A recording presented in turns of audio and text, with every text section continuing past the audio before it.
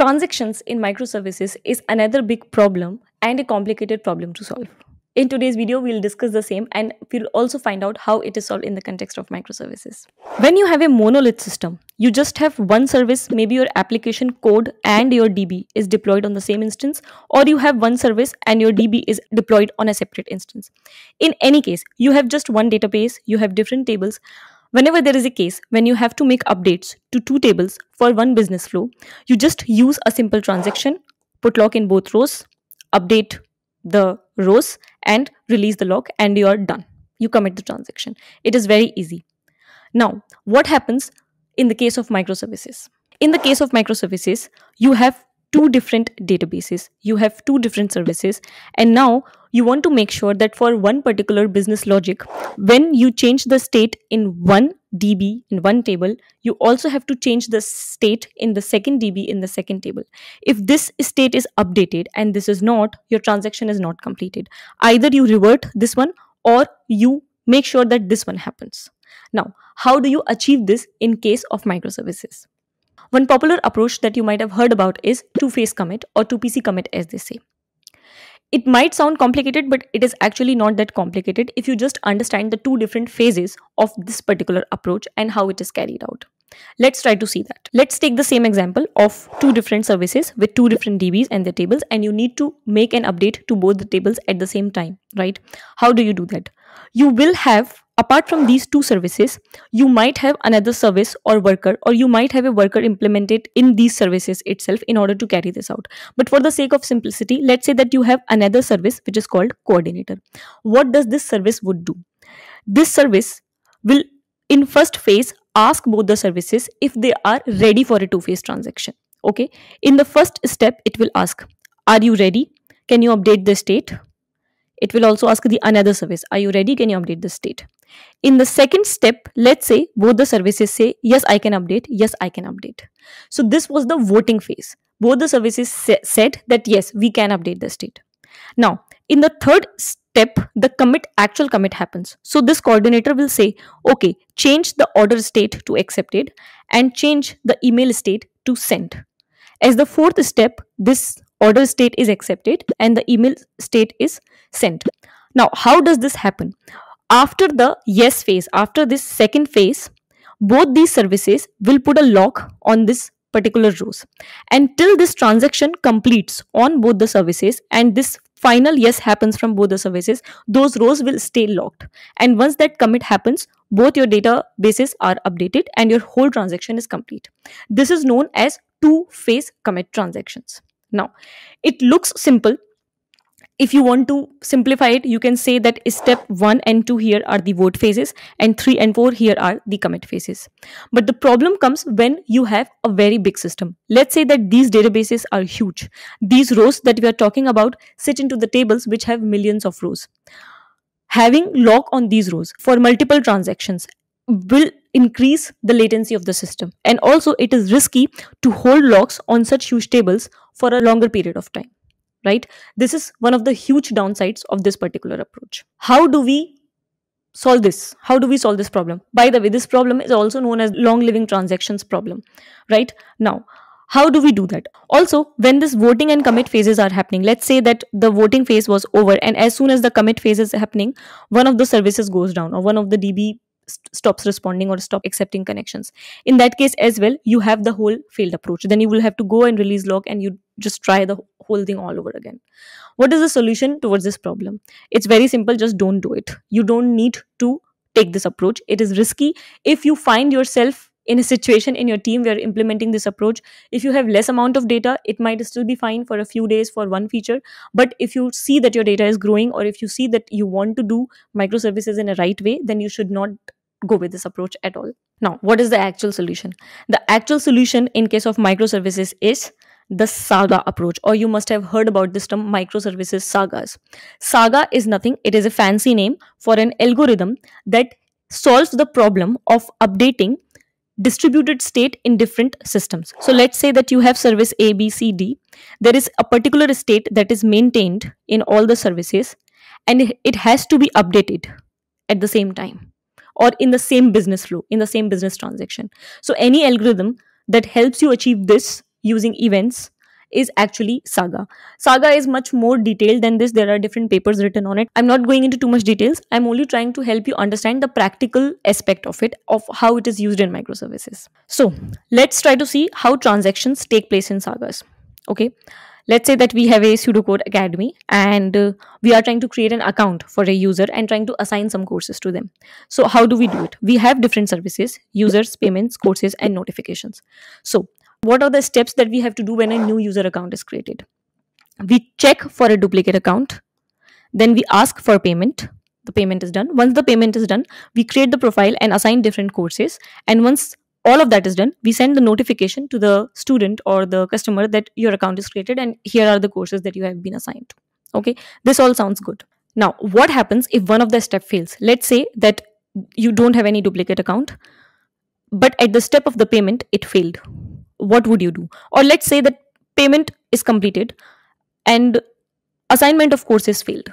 Now what do? Do you go back and not create the account, or do you go back or like refund the payment? What do you do in this case? Because your payment completion has already been done and your assigning to the courses failed, right? And you cannot go to the next step. You cannot send the notifications, so they will not get notification that the payment has been made. They will not get the notification that the account has been created, right? It is a stuck state. One of the approach that you can take in order to solve this is you can have some kind of backward recovery for this. So let's say that your payment failed, right? And you were able to assign courses, but your payment failed, right? What you can do is you can do a backward recovery. You remove the courses, you refund the payment, and you remove the profile. And after that, maybe you can send an email that, sorry, we couldn't create your account. Please try creating it again. Okay. This mechanism is called backward recovery, that you repeat the steps that you have already executed, but you do like a compensating backward mechanism for it. Like you have created the account, remove the account, you have taken the payment, refund the payment. You have, instead of sending a success email, send a failure email that, sorry, we couldn't do it, right? That is one way of handling it. Another way of handling it is that you retry. Okay, let's say that your payment was successful, but this step failed. What you can do? You can try that step again and continue your transaction. That is another step to make this whole thing successful. This is called forward recovery, that you try to still move forward in the direction by trying the retry of the steps. Maybe you can apply the same approach in retrying of payments as well. This approach where you try to retry is called forward recovery. Instead of going backward, you still try to move forward in the direction of the whole transaction, but you try to retry while moving forward. It is completely normal to go with a mixture of both approaches, that you do forward recovery for some steps and you do backward recovery for some steps. Now, this was an idea of how Saga algorithms are, or how Saga transactions are carried out in microservices. Now, when talking about actual implementation, there are two different ways to do it. Those two approaches are called orchestration and choreography in terms of microservices. As the name suggests, orchestration is something which follows command and control approach. You might have seen in the music shows that there is one person who is orchestrating the whole show. So they have a command and control over who plays what, when certain groups stop playing, when certain groups starts playing, and so on, right? So command and control is the type of architecture or the type of problem solving approach that's taken in orchestration, whereas choreography is an approach of trust but verify. So there is a choreographer who tries to teach the dancers or the performers like how the whole show is going to look like, but it verifies by practice and rehearsals that okay, you will do fine. And at the time of the show itself, there is no choreographer to handle anything. The dancers or the performers handle everything on their own, right? So these are the two fundamental differences between these two approaches. You will see when how sagas are implemented, the same approach is applied to those solutions as well. Now let's say how does the orchestration approach would look like. So in this case, your user service is going to act as an orchestrator. The user service is going to ask courses service to pair the user with the courses, and also user service is going to create the user account. It will take the payment from the payments, and once that is successful, it will send the email. It will ask the notification services to send email. So basically, user service has all the command and control. It is talking to different services and telling them what to do. Like courses service, please pair the courses, please take the payment, and please send the email, right? So this is how an orchestration approach looks like. Now, how does choreography looks like? Choreography is just like event based architecture all over again. In this case, there is no controller, there is no orchestrator. All the services are independent and they only depend on the events. So user service emits user created event. Course service reacts to that user created event. It takes that event and maybe pair some courses to that user. So the courses service is going to emit the event that user is paired with the courses. Payment service might consume that event to take the payment for those courses. Once payment service has done that, it emits the event payment done, and then notification service consumes that event and then sends an event of send email or actually sends the email, right? So you see here, none of these services are acting as a commander. None of these services have control.